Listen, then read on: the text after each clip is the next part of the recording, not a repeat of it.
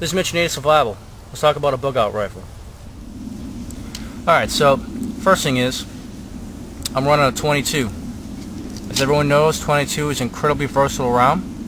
It can take small game, medium game, no problem at all.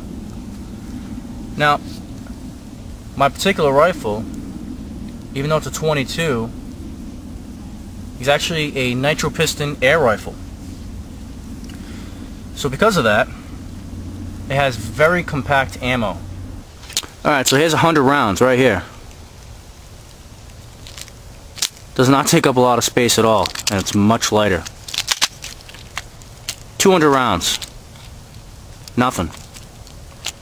Can fit that in my front pocket, no problem. 900 rounds, we're only talking this big. Easily fits in my ruck, much lighter. It's just much more efficient in space and in weight. Okay, so since my 22 is run by a nitrous piston engine and it's basically an air rifle, it's much quieter than a normal firearm. And it also has less kickback when it fires too, so it's incredibly accurate. So overall, the ammo is smaller and lighter, the gun is quieter, and it has less kickback, so it reduces my carrying weight. It increases how much I can carry because it reduces my carrying space, right? It's quieter, so it's more stealthy. And it's still a 22, so it's still going to kill small, medium game, no problem at all. Alright, so the build that I went with is the Walther Talon Magnum. And I upgraded to the Leapers Parallax scope.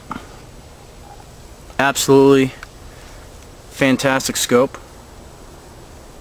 Has a zoom and the focus. Couldn't be happier with it. It's also sealed as well, so it's water resistant. Alright, so that's about the size of a squirrel. Works for me.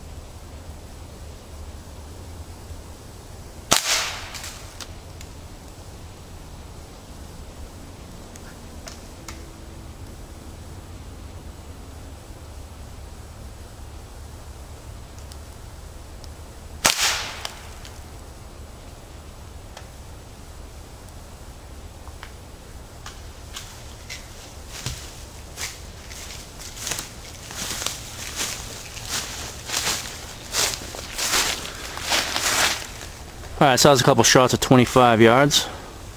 You can see dead center on that. Looks pretty good to me. Alright, so there's no doubt about it being accurate. You know, 2 shots, 20-25 yards, dead center. You know, take that all day. You know, and on a target that's camouflaged with the background, you know, just like a squirrel is. That's how I like to shoot at. I like to shoot at things that are rotten and things that naturally blend in with my environment, because it's more realistic at what I'm actually going to be hunting. So that way I can shoot at something that's the right size and camoed, not just a piece of paper, right? So, you know, there's no doubt that 1 or 2 squirrels are going to feed you and your family, no problem at all.